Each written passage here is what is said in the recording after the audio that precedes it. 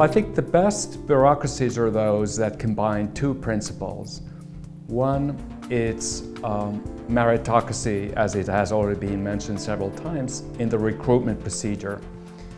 And the second one is that the civil service, the bureaucracies have to be attractive. They have to pay high salaries. There were lots of empires with unified script. There was lots of empires with unified measurements.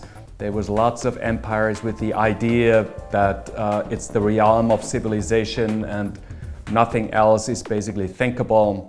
But what's unique to the Chinese empire is the bureaucratic mode of governance.